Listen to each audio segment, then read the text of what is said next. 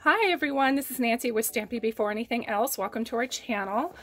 Today we're just going to do a quick video, actually a clean video, on this adorable box that was, the directions or the measurements were taken from Stamping with Joy.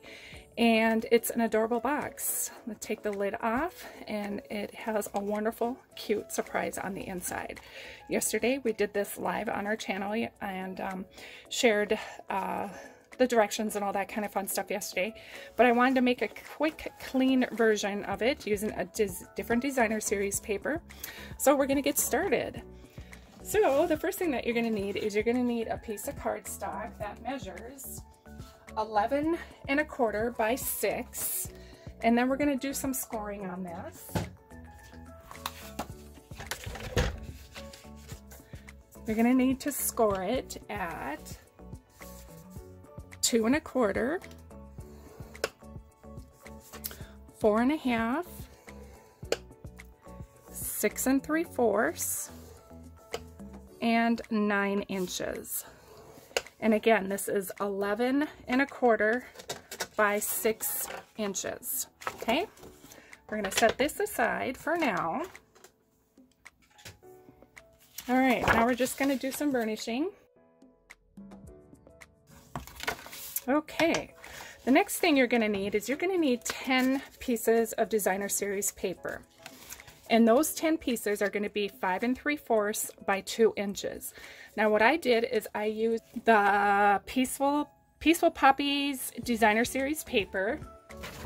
And what I did is I cut, this is going to be on the outside of the card, and then on the inside is just the flip side. So I need 5 for the front and 5 for the inside.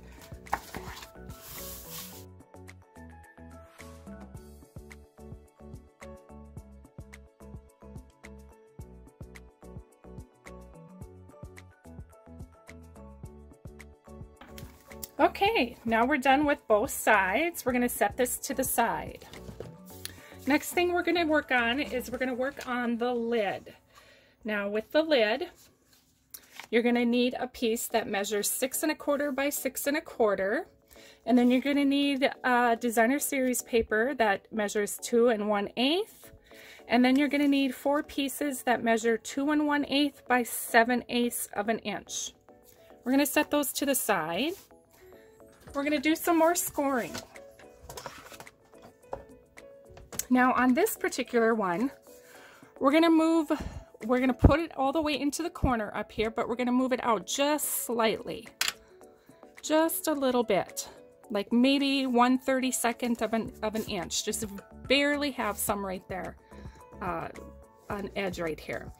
Then we're going to score at 1 inch. Oops, wrong end.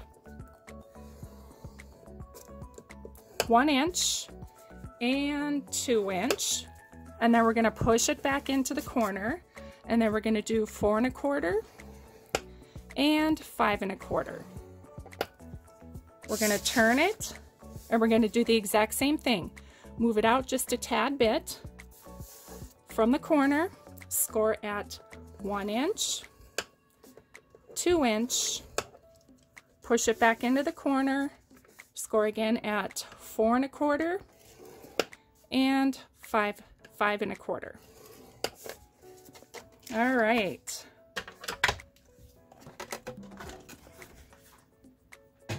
Now in here we're going to do all our burnishing. Okay, so now we've got a board that looks like that. What we're going to do is we're going to cut away all these 3 corner pieces all the way around. So we're going to cut up directly straight up to the second score line, right here, up to the second score line, and then we're going to cut away those 3 boxes. There goes 2, and here goes 1. Okay, we're going to do the same over here. Cut up to the second score line, and then we're going to go over here,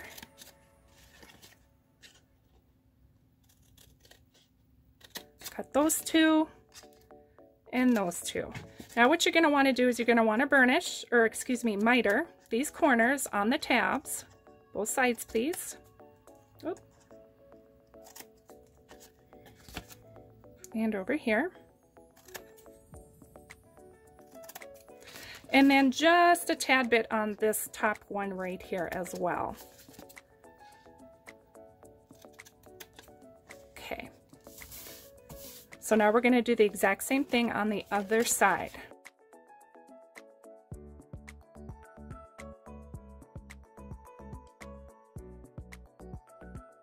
All right, now we're going to glue on our fronts. Now, we're going to put the center on, and then closest to the center is going to be these tabs right here is where we're going to put the designer series paper.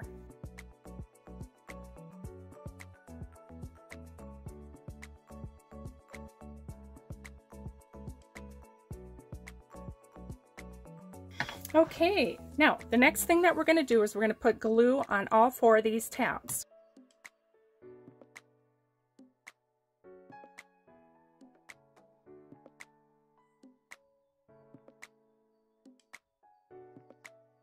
Now what we're going to do is we're going to burnish the inside.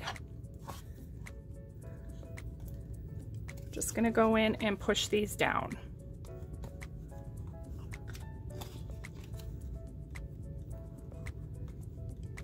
Okay, now we're going to glue and fold these over.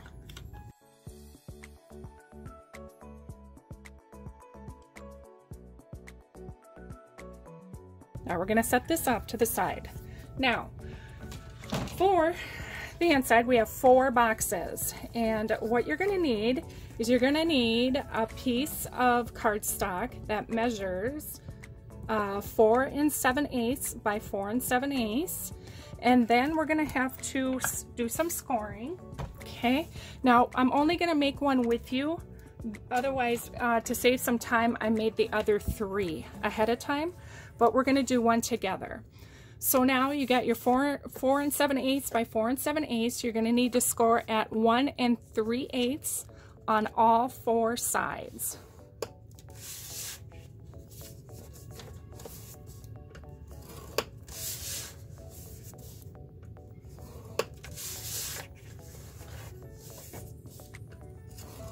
Okay.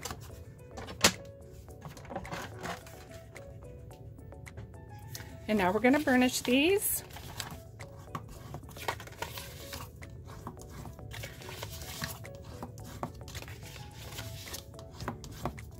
All right.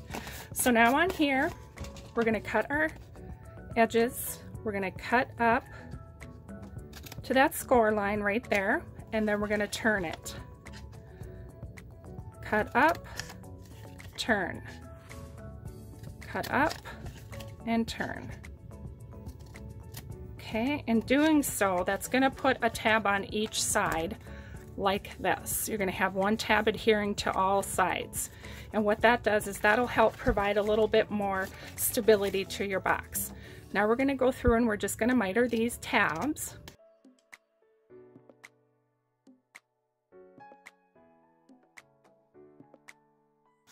We are done with that. Now, designer series paper, you're going to need, I only chose to do 3 pieces instead of all 4 because one side is going to be glued to the inside of the box. So technically you only need 4 pieces or 3 pieces.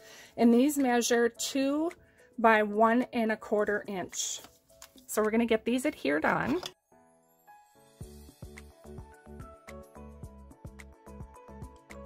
Okay, and we're done with that.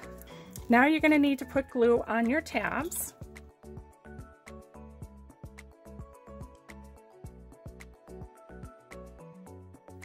All right, now we're going to go through and we're going to give this a good burnishing. Okay, perfect. So now we have all 4 of our boxes. Next thing we're going to do is we're going to take our piece from earlier that we first designed, and we're going to adhere our boxes. Now on one of these I did put 4 all the way around, so that was a boo-boo on my end. But decide what side you want showing first. Now what we're going to do is we're going to adhere this one, down to, there's just a little bit of this base showing, and I'll show you what I mean by that. We're going to take some tear and tape and put on all 4 sides of these, or on one side, on all 4.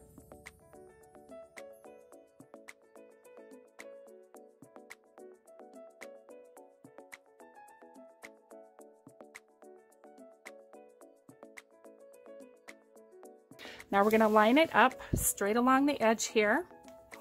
We're just going to leave, making sure that you're keeping it in between this line and this line right here.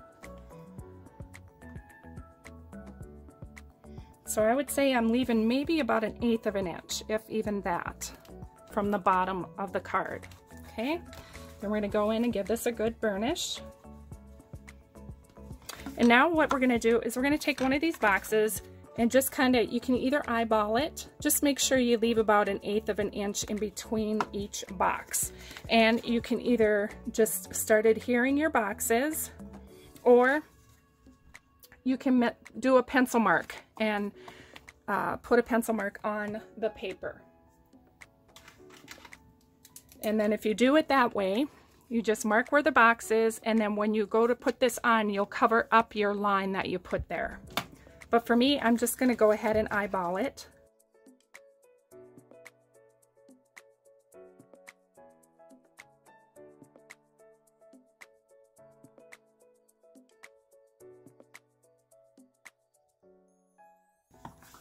Okay, and look at that. We have the inside done. Now this will just all fold up nice, like so. And then hopefully our lid will fit just perfect on here. And ta-da, we have it all finished. Yay! Now all we have to do is to decorate it. Now what I did on the other one is I put ribbon around the top of it, and we're probably going to do the same too on this one, just because it looks so pretty. When we tie this, I'm going to go ahead and put a little bit of tape all the way around.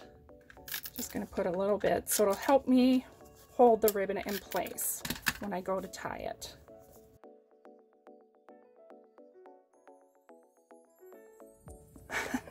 You guys, I could sit here all day and fiddle with this, but we're not going to. Next thing we're going to do is we're going to stamp our greeting on the front. And I already pre-cut oval shape using our scalloped ovals and the stitch shape oval. This is second to the largest. And we are going to be using this Kindness Changes Everything. It's part of the Abstract Impressions. And I'm going to go ahead and get that out. We're going to use the real red ink. And we need a stamping block. Grab that. Love that it's photopolymer because I can see where I'm stamping.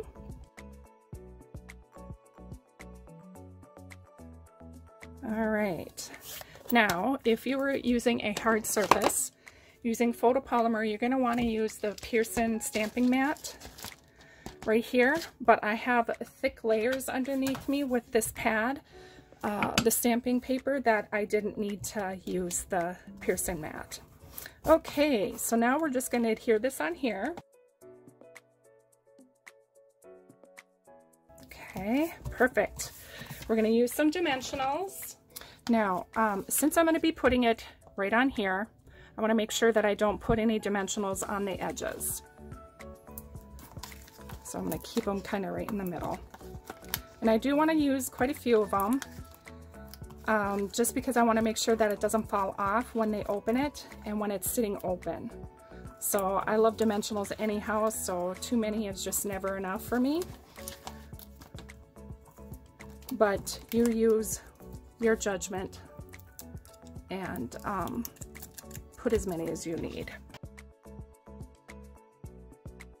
Put that on there.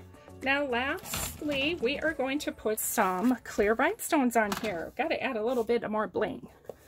Okay, I'm going to take your pick tool. We're going to use the putty end. Hopefully this is sticky enough. And we're just going to put these gems on here randomly. Okay, perfect. we are done. So this is the box that we made today. Perfect. Oh my goodness, that turned out so cute. Now I'm going to grab the other one that we made yesterday, and I have it filled with candy already. But it is a nice sturdy box. And look at this. I mean, this bottom one, I got little bite-sized Twixes to go in there. Hershey's, Reese's Peanut Butter Cups, some Kisses, some bite-sized Snickers. Let's see, we got the little, I can't remember the size of those, but, and some Hershey eggs. So thank you so much for watching today. I hope you liked this project, and if you did enjoy it, please give us a thumbs up on this video and make sure you subscribe to our channel for more projects like this in the future. And also, we will have measurements on our blog, and you can go find our blog by looking at the description below. Hope you guys are staying healthy, and we look forward to seeing you next time. Take care.